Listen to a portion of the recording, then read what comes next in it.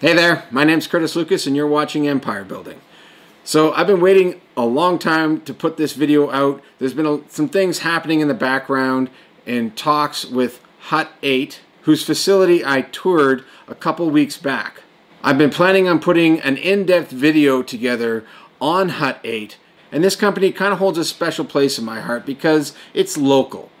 It's from Alberta, where I've chosen to make a life, build a family, and build my empire. So when they reached out to me and offered to give me a tour of their facilities, I jumped on it. I rented a car and drove down to Medicine Hat. In just a moment, I'll share that tour with you and everything that I've learned. But just so that this video doesn't get too long, I decided to break this up into a 3-part series most likely. And in this one, I'm just going to share with you the actual tour, and in the next couple of videos or installments, I'm going to go further into analyzing the company, sharing what makes it special and sets it apart from just about all the other miners out there.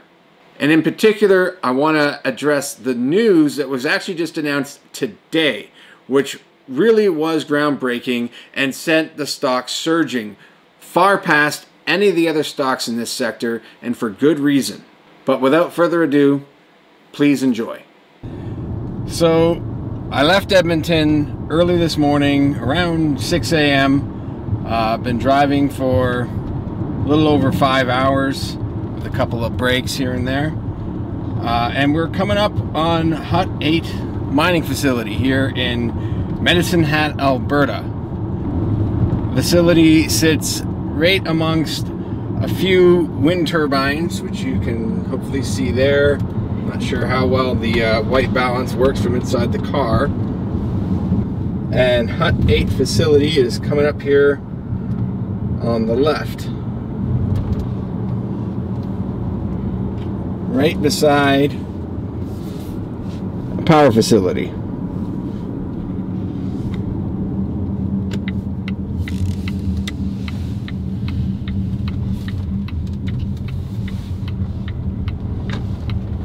The thing that's different about Hut 8 from many of the other miners is their facility is outdoors. The reason why they called it Hut 8 is Hut 8 is the hut that housed the Enigma machine that the Allied forces captured from the Germans during World War II.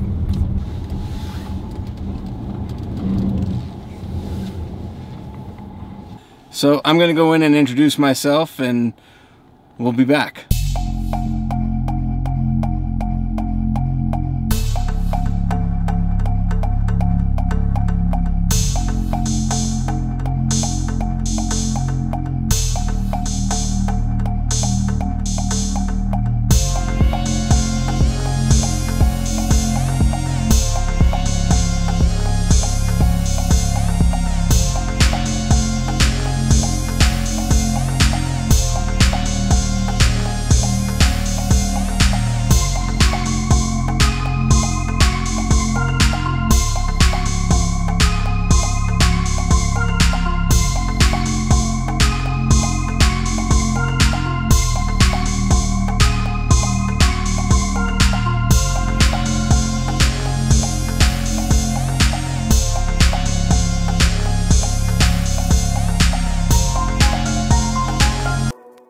Okay, so we're at Hut 8 mining facility. This is Etienne's going to be giving us a quick tour. I am Etienne Snyman, head of power for Hut 8 mining. So this is the outdoor mining facility, quite a bit different than what we might expect at any other kind of facility. As far as I know, not too many other people doing this. Not in this scale. No. There are many a repurposed container out there, but as you'll see, these containers are not containers at all. They're data center buildings built from the scratch up to be data centers. So the containers in their own right is sort of a machine, maneuvers and PLC controls, etc. And these things are ready-built, purpose-built by, I think it's Bitfury? Is who you acquire the containers from? That's right. Well, these containers were bought from Bitfury, but they were manufactured here in Canada by two separate suppliers that we have here in Canada. Okay. Okay, so as in Battery specifications. sort of building on top of them, so is it the core set? Because I can see you've got some other components shielding from weather and that sort of thing. Is that what you mean? Well, the containers were built to battery specifications by entities here in Alberta. Okay. But you're right, and the same suppliers who supplied the awnings to protect it from weather. Okay. As well. So Bitfury is really just supplying the miners themselves? Yes. Okay. When we built the site, they supplied the containers with the miners, but in terms of what is proprietary to them, it was just the miners itself. Right. The containers are not so much anymore. Yes. Okay. Can we take a walk? Sure.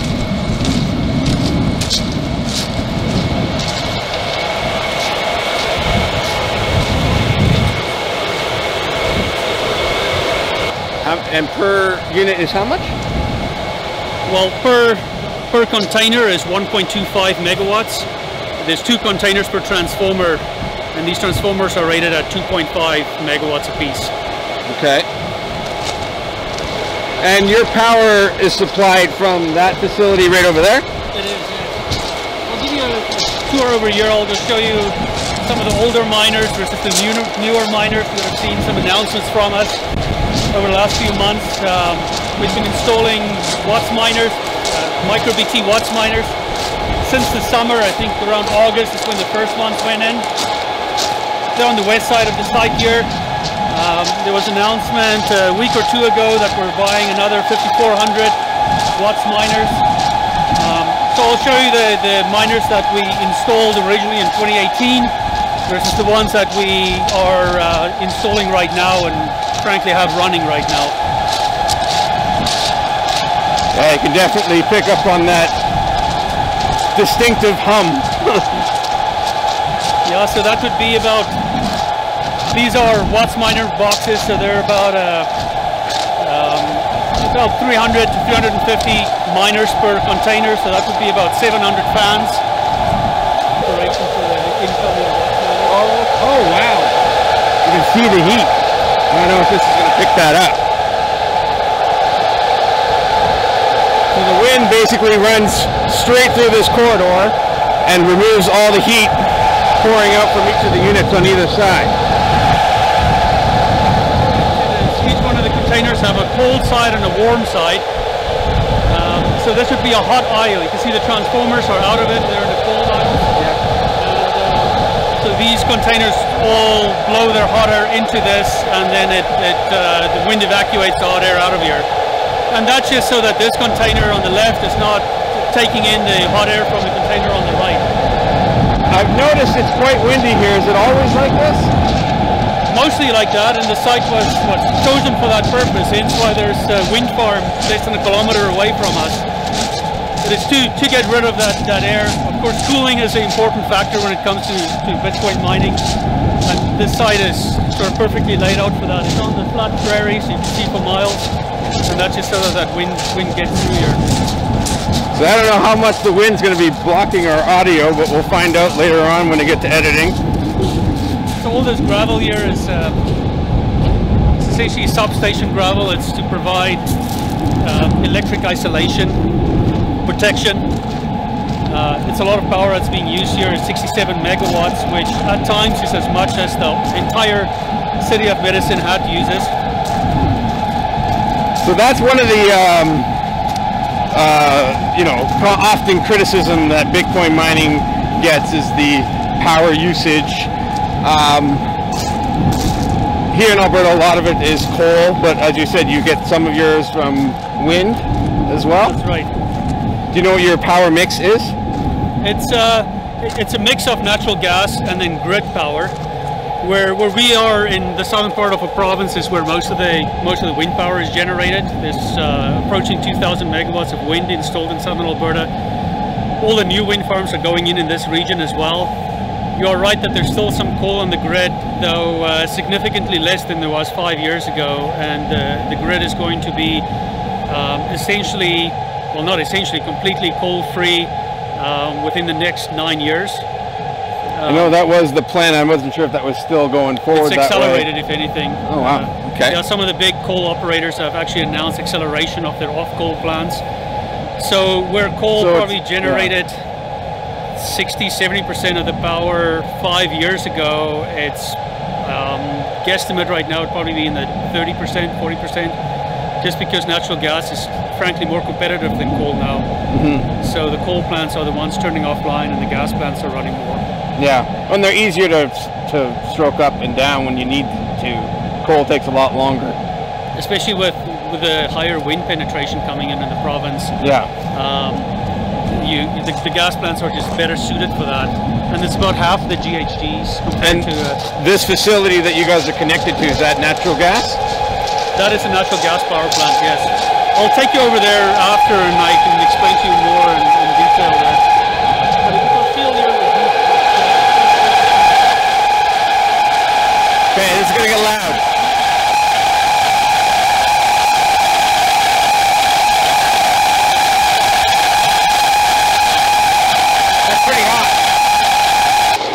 See, these miners look different. This is the bit free machines. Okay.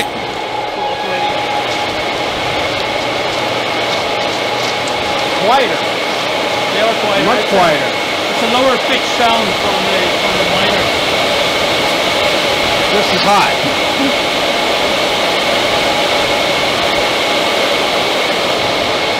So there are 56 of these containers on site.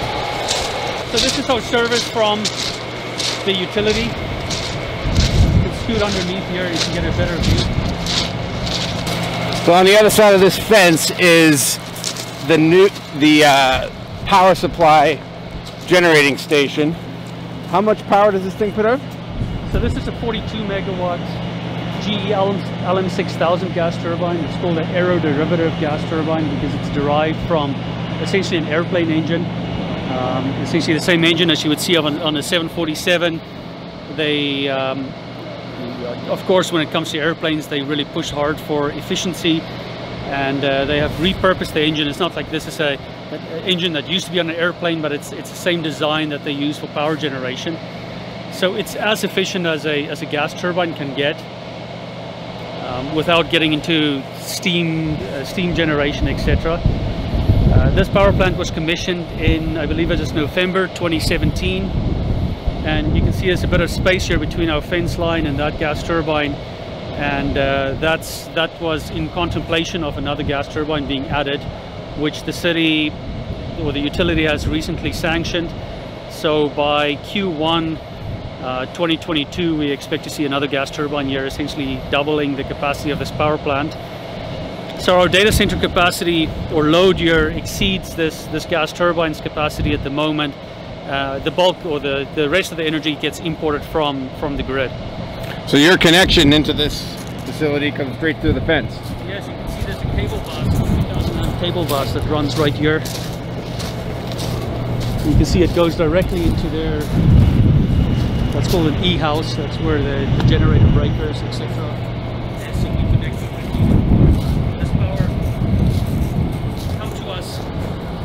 To us never hits the grid. It doesn't even go through a transformer.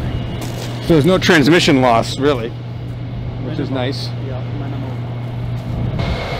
So this is where our power comes in. You can see metering cubicles, generator connections, etc. Power comes in here, gets separated into 7 feeders that then goes to these switching cubes and then off to the transformers. And what voltage do the transformers they take in? What voltage? So we take in at 13,800 volts. And then they're coming out at 240? At 480, and then you can do phase to ground gives you 277, which is what the miners operate at. Okay. Well, considering it's not even so much the price of these things, it's how hard it is to get them in the first place. Exactly. Yeah, no, it's been a challenge. That's why we're so excited about the recent announcement. We're seeing many people are buying miners for delivery later in the year, some or even next year. Into next year. So we're excited that we're able to get 5,400 miners within a few months. It's one of the remarkable things I've found is despite the sudden sharp rise in Bitcoin's price, the difficulty on the network hasn't gone up that much. And it's limited by ASIC suppliers. Yeah. Which is kind of convenient. Well, that's my entire investment thesis, is that the price can rise way faster than the difficulty rate can. Exactly. Just because they can only make these things so fast. And as you can see here, this is a major project. Yeah, and it's not just the miners, because setting a facility up like this, or in any capacity, whether it be indoors or outdoors, it's a lot of work, and it's not simply, oh, just get them and plug them in. No. The power requirements alone require an extensive amount of planning and infrastructure build out. That doesn't happen that quickly. No, it doesn't. You're right. But so this data center constitutes around 1% of the total network hash rate. So you can imagine if you want to increase, or for the network hash rate to increase by 10 or 20%, you have to go build multiple of these data centers, which, like you say, does not happen overnight. We were able to do this very quickly partly due to modular design, as well as a very welcoming utility and local government, and that still took us about 6 months to go from initial contract to the first mining, and about 8 months to the entire data center, until the entire data center was operational. And that was extremely aggressive schedule. Well, that's kind of the benefit of the bear markets, because it gives you time while everyone else people lose attention, they go somewhere else, and that gives you that time to actually build these things out. So when the next cycle begins, you're not scrambling. It's already done. Yeah, it's exactly. And so you guys were one of the first to build up to this scale. The other ones are going to eventually catch up, but by the time they do, you've already mined a significant amount of Bitcoin. Yeah, and as you can see, we have about 3,000 Bitcoin on the balance sheet, which is... I'm excited to see how much, if any, you guys sold. Yeah, I can't comment, but I figured as much, but yeah. Yeah, no, it's because do you know when at least what the date is for final quarter Q4 reporting? I don't know. No, that would be a Jimmy or a Janie or a Sue question. But you're right. Even we have these data centers now, but by having them and having them be well operated and well maintained, it still gives us the ability to very quickly expand. Because to put it in perspective, these containers where we're standing right now are producing over 30 petahash per container. The other units that we are replacing the miners in, they're closer to around 10 petahash. So it's a 3 times increase without really doing much to the container itself in terms of retrofitting it for the new miners. So it's a very quick way for us to get additional hash rate online. And per the recent announcement, we're able to get delivery of miners here within the next few months, and to put them to work is going to be very quick as well. We don't have to go build a site, go buy racking, go source transformers. So just replace the older ones with the newer ones, and increase your hash rate even further without much increasing even your power consumption. So all it does is improve your margin. Exactly. So going from 10 to 30 petahash here, that comes with no additional power consumption. So that's all just gravy. And also another limitation when it comes to constructing sites like this is, so there's one thing is to actually build a site if you're doing it properly into electrical code and utility standards. But a lot of the equipment here is long lead equipment in terms of the transformers, the breakers, because you're dealing with 13,800 volts. So that's not something that you just pick off the shelf. No, it's a lot of supply constraints with just about every component in this. Exactly, and we have, I kind of lost track of the number now because it keeps changing as we keep increasing it, but around 15,000 miners operating on site right now as we speak. And then there's another 42 megawatts just located up the road at Drumheller. There we go. Inside mission control. So there you can see the SCADA system for Drumheller up there. operators here can control that whole site, can open and close breakers and transformers, ramp the equipment up and down. Same with the middle screen, there's the Medicine Hat site. Same level of control of all facilities. And as you can see by all the other monitors, security is obviously an important part of our business. Every single container. Every container has a camera in it, and then many of them have cameras outside of them as well. And like you said, keeping a close eye on the weather. Exactly. So that was Hut 8. I spent the entire day there talking with the team that runs that facility, and it was refreshing to say the least to be able to engage with fellow cryptocurrency and Bitcoin enthusiasts, to actually be able to converse with people who understood this technology as good, if not better, than me. And I've kept in contact with some of them, and as I mentioned, I'm going to be continuing my coverage on this company in at least a couple more videos, and also covering any future developments that they might announce, because they are making some very impressive moves. In fact, I'm going to be looking to expand my holdings in this company in the near future. But that's all for this one. Now let's get back to empire building.